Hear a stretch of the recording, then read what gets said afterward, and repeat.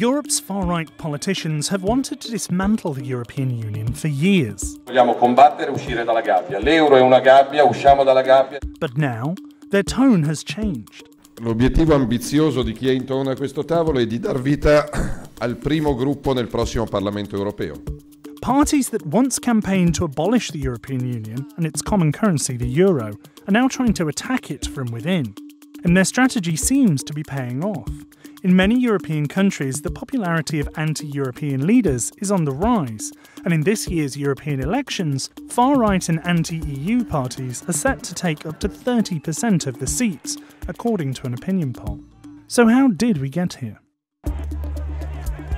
Just a few years ago, support for the European Union was at its lowest. First of all, there was economic malaise, and a lot of people were upset and angered at the economic policies in the Eurozone, especially where the financial crisis had hit particularly hard, and the governments were forced to impose austerity measures. And then secondly, in 2015, almost 1 million people came over the span of a few months, mostly refugees from the Middle East, but also economic migrants from North Africa. And this gave people the feeling, the impression that the governments are not in control of the borders, and neither is the European Union. Anti-EU politicians like France's Marine Le Pen and Italy's Matteo Salvini capitalised on some people's sentiment that the EU was the cause of all problems. Noi andiamo in Europa per ribaltarla questa Europa. And then, in 2016, the British people have voted to leave the European Union. The spectacle of the UK's Brexit process, which is still ongoing, made many voters realise how complicated exiting the EU can be, and Britain didn't even have the euro. A lot of people who previously were toying with the idea of leaving the EU suddenly started having second thoughts because they saw how difficult and painful and chaotic the Brexit process became, and also how hard it is to untangle a country from the European Union. And therefore, also the populist leaders changed tactics. So instead of campaigning on referendums and leaving the EU, they started saying, we stay, but we want to change the EU from within.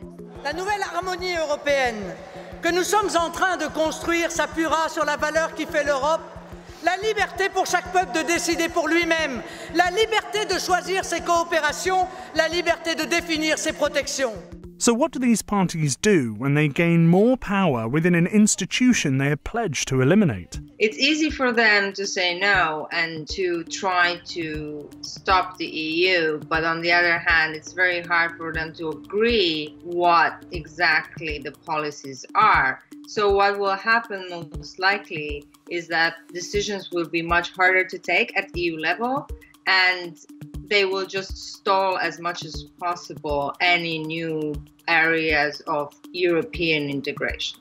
EU countries serving their individual interests over the Union has already led to misunderstandings and friction within the bloc, like when Italy decided not to allow migrant boats to disembark in its ports.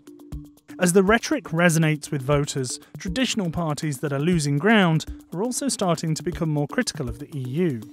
So while the European Union and the euro's existence may not be threatened right now, its government is said to be more divided than ever.